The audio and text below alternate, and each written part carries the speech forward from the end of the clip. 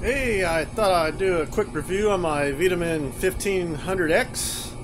As you can see, there's no power because it does not work. This is the second one that I've owned, and when it worked, I loved it. Can't complain when it's working. But first one stopped taking a charge, and then shortly after, nothing. Shipped it back, got a refund.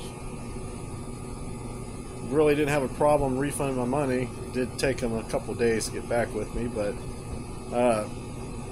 I was planning on having two. So you can see I've got an EcoFlow up there. Originally had two. I ordered a second one before the first one broke, and the second one broke. As you can see, this is the second one. They're shipping me another one. I have to return this one first, so hopefully the third one works. I do own the 600X Jump, no issues with that at all, but the 1500X, I'd like to do a full review, but this is my quick review because it does not work. Don't buy. It's a big dog turd.